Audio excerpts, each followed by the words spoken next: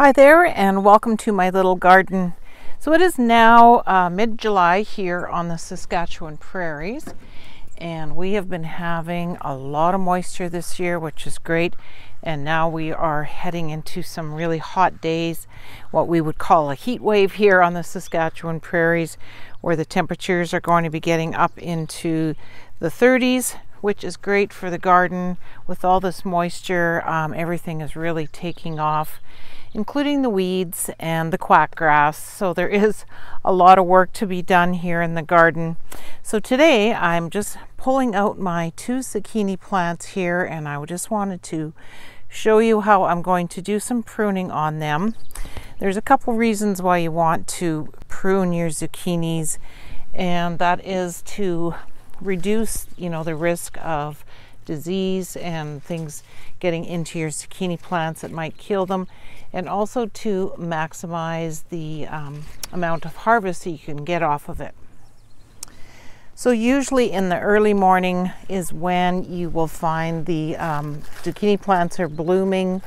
Right now we're at the middle of the day, so it's warming up quite a bit. So you can see that the flowers on the zucchini plant here are closed up.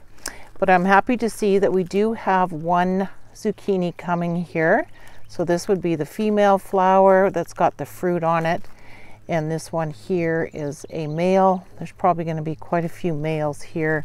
But usually you can see a little bit of fruit on the end, and you know that that is a female flower.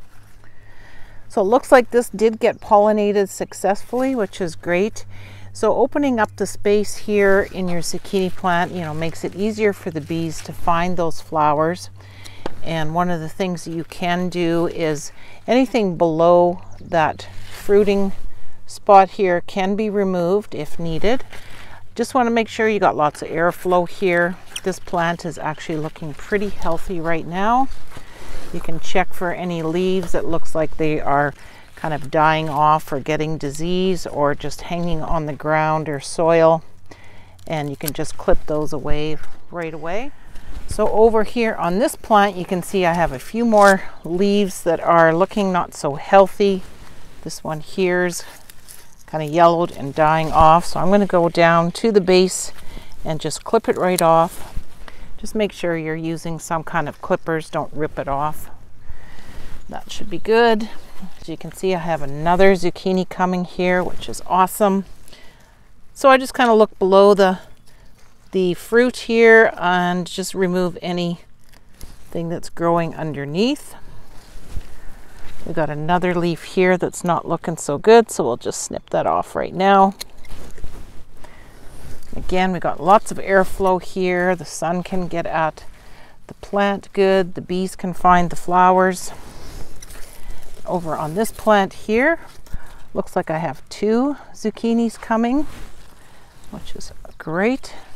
And again, some dying leaves here down at the bottom. Just going to snip them off. So you can just kind of keep an eye on it. Any extra foliage that is kind of hanging over, or if the 2 plants are kind of competing for space there, you can just trim back some of those big leaves and just watch for more female flowers coming. So I have a whole row here of comfrey growing that I've just actually chopped away, but this has been a great attractor to the bees. So you can see they have lots of flowers on them. There's even some bees buzzing around those flowers right now. So that's just a great way to bring them to the garden, and then hopefully they come over here to your squashes or your zucchinis like they did with mine and do some pollinating for you. So when you see one like this here that had the fruit on it, it was obviously a female one that did not get pollinated, and it looks like it's just gonna yellow and die off. So that does happen occasionally, where it just gets missed. Sometimes the bees don't get in here and transfer the pollen from the male to the female in time. But I think we have a lot more coming here, so that shouldn't be a problem. But just so you know that sometimes the pollination doesn't happen, and this is what one looks like when it's dying off. So I'll just let it die slowly off and then probably just trim it away. So you can also try some self-pollination on your zucchini plants here. And it's usually early morning time that is the best. I'm just out here and you can see we have a lot of blooms opening up. These here are male flowers right here. And then over here we have a female flowers. You can see there's a little bit of fruit on the forming underneath the bloom here. So this is a great time to just try some manual pollination. I find just using something like a Q-tip here works really good, or maybe just a little paintbrush that you might have. So you just want to go inside one of the male flowers here and just try to get some of that pollen off of the tip inside the blooms. You can see I grabbed a whole bunch there. Just go over to the female flower and just rub off some of that pollen right into your female flower. Pretty sure I got a pretty good dose in there. Put it in there, and that should really help pollination, and this fruit here, this little tiny zucchini, should start taking off and growing. So you can try that as well if the bees aren't doing the job, or you're just not seeing a good amount of fruit coming in your zucchini. This is another option you can try.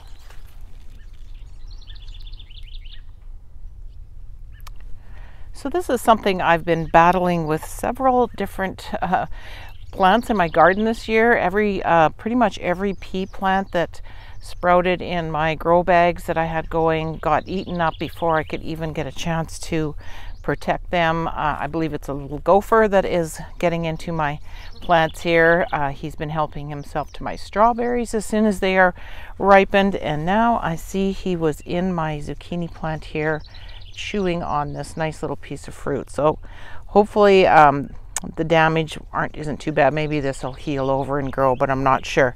So I think I'm going to have to put some netting around my zucchini plants as well, because I really don't want him munching away on my beautiful zucchinis that are coming. So I have some bird netting here that I've just cut up into smaller strips here. I've been using this on my strawberries to keep the little rodent from eating my strawberries. It seems to be kind of working. Definitely works good for birds because they don't like this netting. I'm not sure how well it is working for the gopher because they maybe are not as scared of this kind of netting, or it doesn't really deter them. But I'm going to try and protect the lower area, secure it with some of my garden stakes, and hopefully this will keep him away from my little zucchinis.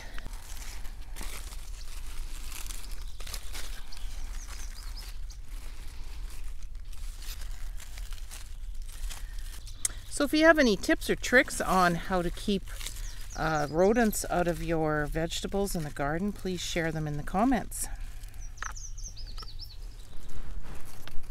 So as you can see here, I have my squashes growing in a grow bag and a pot over here, so they do dry out a lot faster than if you're growing them in the ground. So you also want to make sure that you're keeping these well watered and give them a nice dose of fertilizer every couple weeks.